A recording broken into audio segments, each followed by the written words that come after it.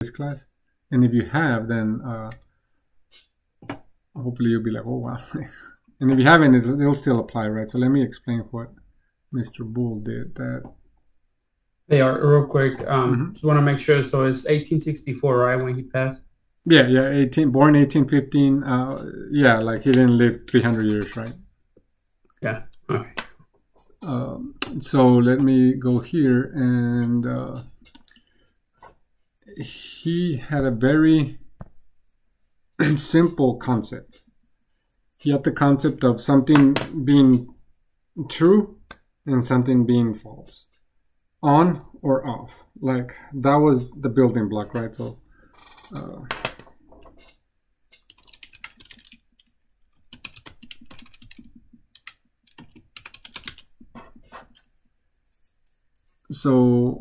he had this concept that something could be true or false, 1 or 0, in essence, on or off, right? Like that was his thing, right?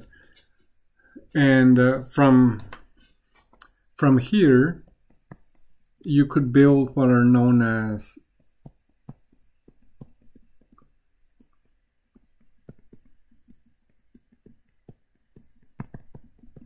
Boolean expressions with symbols, for example, the and, or the or the not, right? So you'll hear the word truth tables mentioned, like, so that's what he left us, right? Like truth tables. Let me so if we had X and we had Y, then we would have some result, right? So for example, if X was true and Y was true, then the result would be true. And if X was true and Y was false, then this would be false. And if Y is false and Y is true, then this is false. And obviously false, false, false. So the key point here is that we have to have two truths to make an and true. You can go to the football game if you clean your room and mow the lawn. Like you have to do those two things for the result to be true, meaning go to the football game or something like that, right? You could, like, if you're young enough right now, like your parents would tell you that. If you're a parent, then that would apply, like you telling your kids, right? This is a condition. You can get a raise if you work here for a year and your performance is at least very good, right? So then those two things have to happen for you to get a raise. So that was the concept of the and logic, okay? And you'll see it a lot in programming and in computer science. And then we also have the concept of or. And again, we have the X and some Y, and we get some result. So if X is true and Y is true, then the result is true. If X is true and Y is false, then the result is true. If X is false and Y is true, then the result is true. Only if both are false is the result false, right? So if you mow the lawn or wash the car, then you can do something, right? If you work here 1 year or have exceeded expectations, then you will get a bonus or a raise or whatever, right? So that's how we can think of those two concepts. Yeah, digital fundamentals class, yeah. So once you take programming 2, then the final connection will be made like with ones and zeros. But now we're just interested in true and false, right?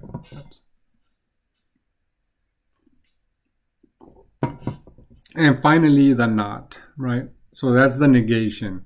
So we can have some X and some result. not true, then the result is false. Not false, then the result is true. So that's how this one works. And we can use these concepts to build, to help us build conditions when we build if statements, right? I gave some very like high level examples, right? Like if you do this and that, then do this. If you do this or that, then do this, right? So that's how we can apply it to programming. If there is not true, meaning false, right? So there's sometimes there are cases in programming where we want to negate something because it applies to that problem we're encountering, and then we can use the not piece, right? So how does this translate to programming? And we can show some examples. Let me see here. Go here, bring this piece here.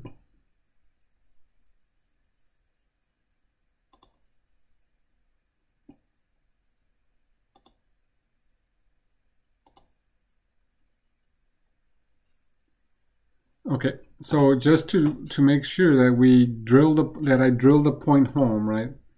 And let's look at and at a closer level, right? So we have the and.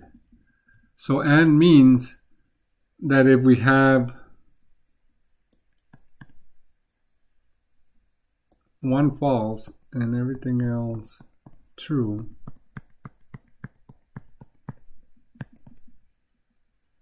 then the result will be false, right? That's for and. And for or, it's the opposite. We can have a lot of falses, but one true, then the result will be true. So this is important because when you're building complex conditions, then understanding how the truth table works will help you structure those conditions, right? And we'll see that like in some examples.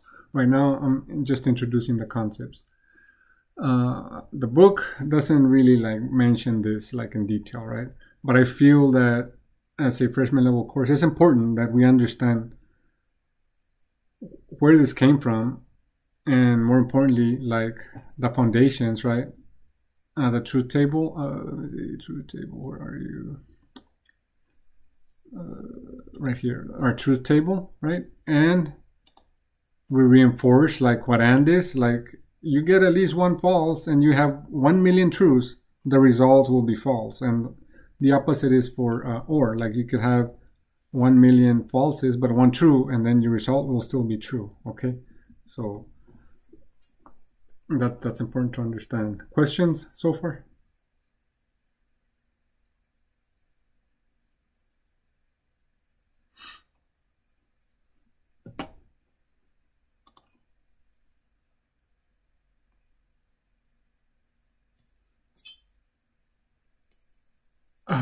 Okay, so we can translate this. Oh, let me see. Maybe there was a question here. Oh, no questions yet. Okay, so how does this translate to coding, right? That's like our question, right? So let me. This is 1337. Oh well, it don't matter. Like we're just talking basic stuff. So let me go back here. Foundations. We have and or not. Okay, so how does this apply in Python? So in Python, so we'll have and or not. And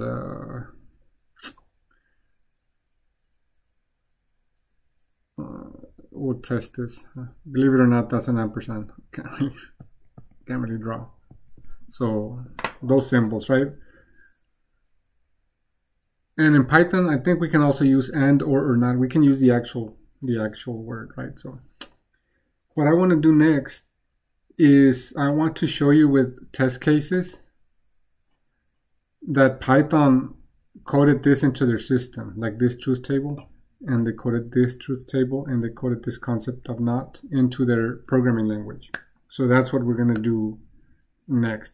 And after we do that, then we can start building some, using them in some use cases that can help us, or problems that can help us understand how to use these concepts, right? So let me stop the recording.